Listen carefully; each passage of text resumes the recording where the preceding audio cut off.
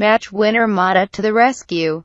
Juan Mata says his winning goal in the 1-0 victory over Crystal Palace at Old Trafford on Saturday was one of the most important in a Reds shirt. Mata entered the fray midway through the second half and made an almost instant impact as he drilled home the game's crucial goal on 67 minutes, and the Spaniard says that goal was a vital one in his United career.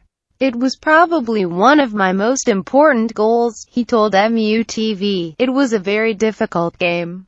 We needed the 3 points and I am very happy because we got them, and that is exactly what the supporters deserve. It has been a difficult season, but this helps." United needed a spark and Van Gaal's inspired substitution provided it through Mata's introduction. "When you come off the bench you try to change the game, and that's what was in my mind when I was warming up. Luckily I managed to do that," he continued. "It was a frustrating game. We had the possession but we didn't create too much, and they had a big chance in the first half.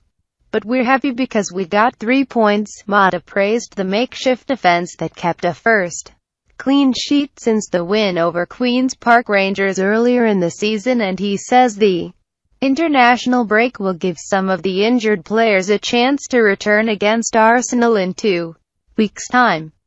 If you keep your goal free of shots, it is going to be easier to win, and we played well defensively," he said.